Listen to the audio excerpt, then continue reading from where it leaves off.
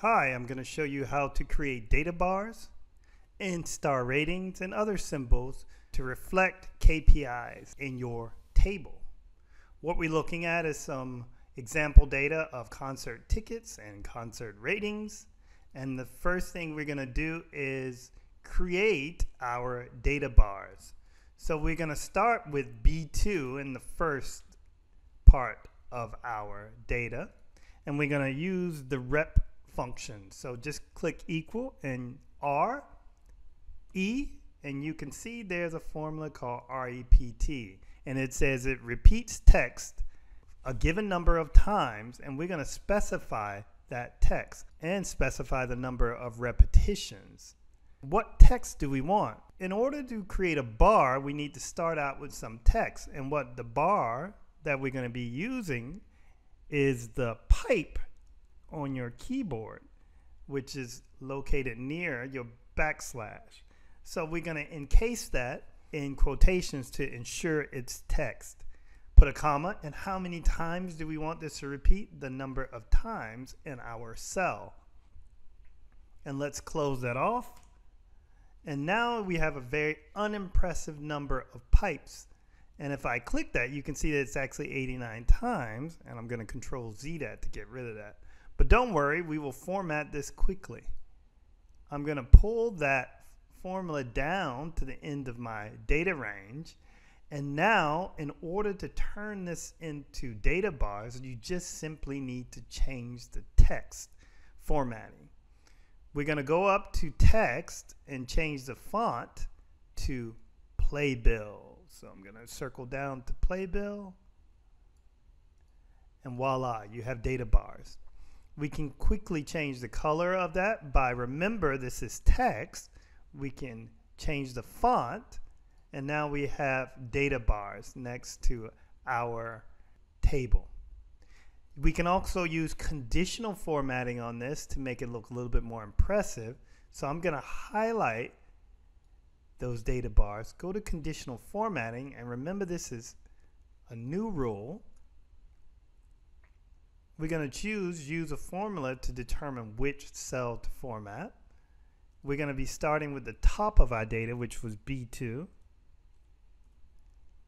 equal B2, and we want to give it some arbitrary rule. So let's say less than 50. We want to reformat that and click Format. And we're going to be formatting the font, remember, because that bar is actually just text. Go to color. I'm going to choose red and then click OK and then OK again. And now we have conditional formatting on those bars. The next thing we want to do is be able to add a star rating. So where this is a concert rating, and of course we don't want to use a large number like 89 because we would get 89 different stars. So we use a smaller rating. And we're going to use a symbol for that. So the first thing I want to do is highlight some part in your workbook to put that symbol.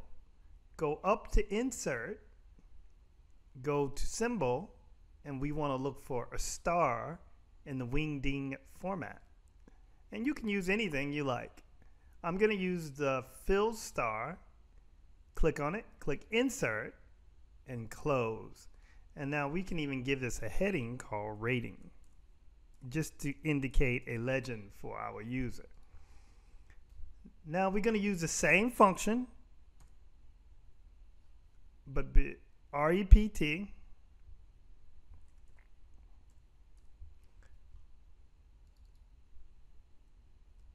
And in the text, I'm just going to put the quotations for just now, and then I'm going to go down and copy it. And the number of times I'm just going to indicate from my data, which is an E2, and close that.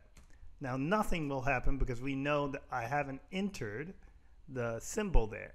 So go back down to your symbol, and one thing I want to highlight is that this, look in your bar, you can see this is kind of in a different chevron format, but let's click that, highlight it, copy it to the clipboard, go back up to your formula, And in between those quotations, we're going to paste that symbol.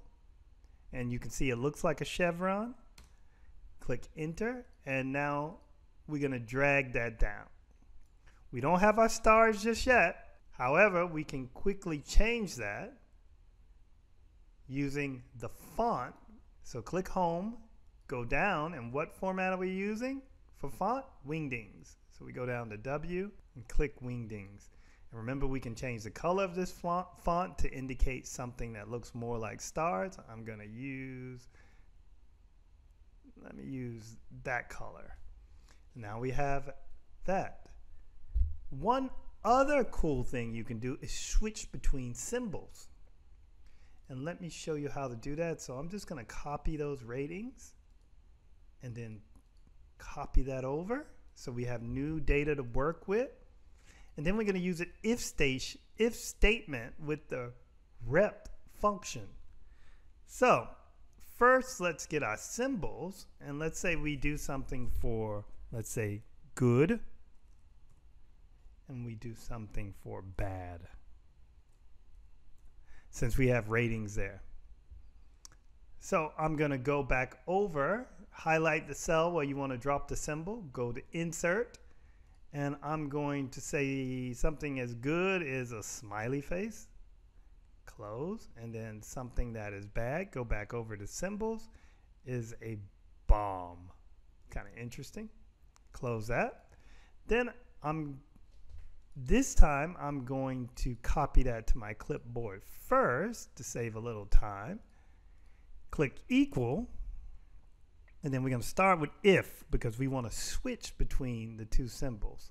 So if, let's say this, which is I2, and we'll say anything that is greater than 5 is good.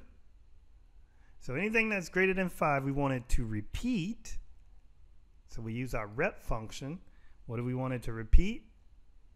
We want it to repeat the text that we've copied, which is a wingding symbol, to our clipboard. And this time it's going to be in a J format, but don't worry. Once we're done, it will formatting, it will work. And then we want to close that off, and then we will highlight the second part of our if statement. We want it to repeat something negative.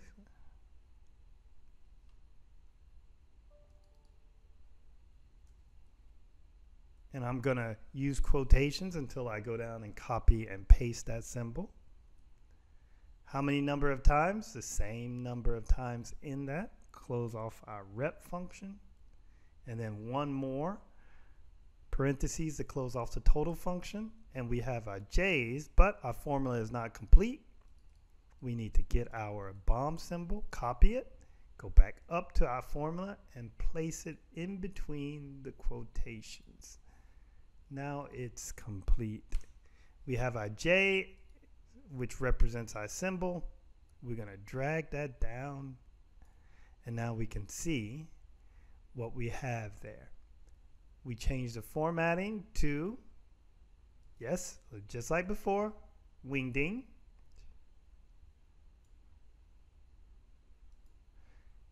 And now we have our symbols. And I'm going to get rid of the grid lines. I'm going to copy this and bring it down. And now we have a cool little KPI board that we can see quickly and indicates to our users good and bad values. I hope that helps. Thank you.